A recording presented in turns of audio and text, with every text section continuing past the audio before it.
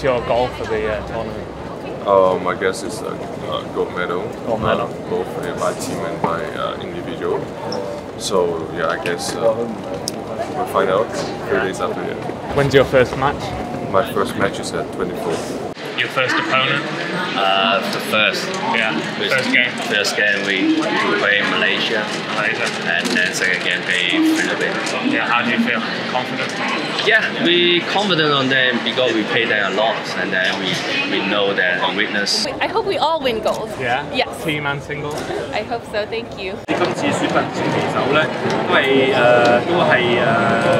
都有一個過程啦，希望可以更多朋友參與啦，亦都係當然成績都要考慮在內。呢個係壓力咧，係我自己嘅座右銘，係會變成我嘅動力。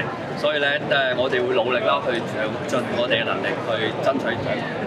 And how would you say these two emphasize the spirit of Hong Kong?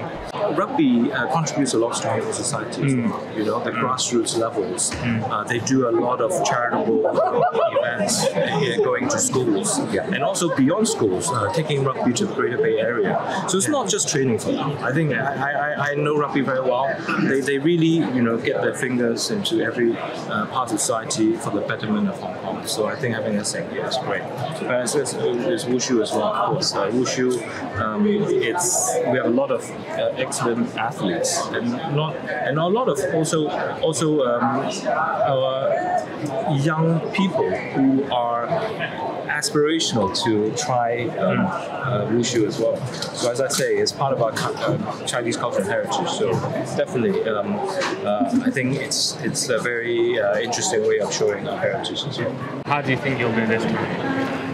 I think I will try my best to take the gold medal, and the most important thing is I want to enjoy myself in this stage. Okay, good luck. Only one.